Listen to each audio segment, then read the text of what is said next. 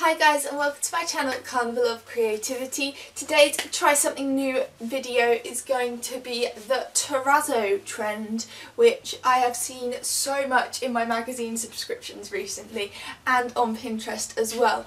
And I saw it a lot before I even knew what it's called. So if you don't know what terrazzo is, it's that sort of speckled, like overlaid, like random shapes. I don't know if I'm explaining this whatsoever, let's just get into the process. So to start off with, you can do this two ways. I'm showing you with clay and with paint. So the first way with clay, you just want to grab some white clay or whatever you're using as your base of clay. Here I'm using oven baked clay, and I'm also mixing some other sort of natural and warm tones with the clay. So I've got the terracotta-y sort of colour, some light yellow to make like a pale beigey colour, some silver, some black, a little bit of like a browny sort of colour. And yeah, basically what you want to do is pick apart these little colour pieces of clay, so you have little tiny speckles, and then roll your white clay out a little tiny bit. Pop these speckles randomly dotted all over your white clay in whatever pattern you like. I just literally dab, dab, dab, dab, dab, dab for each colour, and overlapped a few as well to give it that extra little look. And then once you've done this, you want to grab your rolling pin. I don't have a rolling pin. This was a effervescent container, but we'll talk about that another time, and just roll on top of it to your desired size.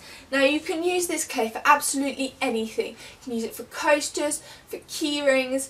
Those are the two that I did. You could also, I've seen it with napkin rings, and endless possibilities of things to make out of this clay. But that's how you can achieve the terrazzo look with clay. Then the next way you can do it is by paint. So I started off by making this lamp, and to do that I just grabbed a ice cream container, hot glued my lamp fixing into the bottom of it, and then made up some plaster of Paris. This also works with concrete. I didn't have concrete, I had plaster of concrete or plaster of Paris to the consistency that it says on the back of how to make it. Follow your instructions. Mine was half the amount of water to the amount of powder. Then I mixed this all up and filled up my container all the way over all of the fixing of the lamp. So once this is dry, and it took about an hour to dry, I peeled off the Ben & Jerry's container and was left with the concretey lamp base.